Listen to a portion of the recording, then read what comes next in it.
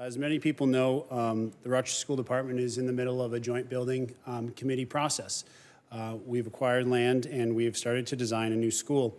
One of the things that is extremely important to our JBC is public comment, design influences, and one of the things we know that, as families gather around the dinner table at night, getting to a meeting is a difficult thing to do from time to time.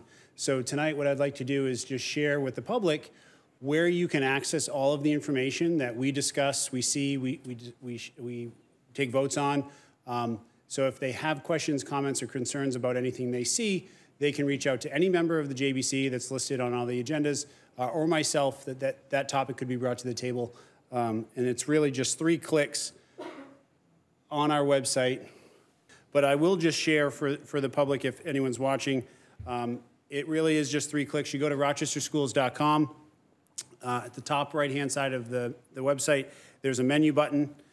You select Documents, and then select New School. And in the New School folder, you'll see all of the files that were shared. Tonight, I was hoping to show you a few of the design elements that are listed in there. There's some very impressive designs that were recently shared with the JBC. Not final designs, but designs that are going to be iterated over time with input and feedback from the community. Additionally, I would just like to thank the staff members that did show up to our Thursday virtual architectural support meetings.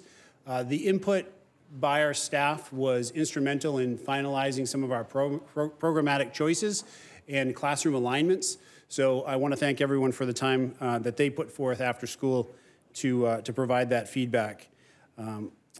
Additionally, today, city officials toured the Nancy Loud School building. Right now, the city is deciding what to do next. So just wanted to call the board's attention to the fact that when Ms. Ambrose asks for the building, you've authorized Mr. Lynch to sign the letter that I've drafted, and it's in your packet tonight. So once the city decides to do that, we'll no longer be in charge of that facility. So I'll keep you posted as to when that happens.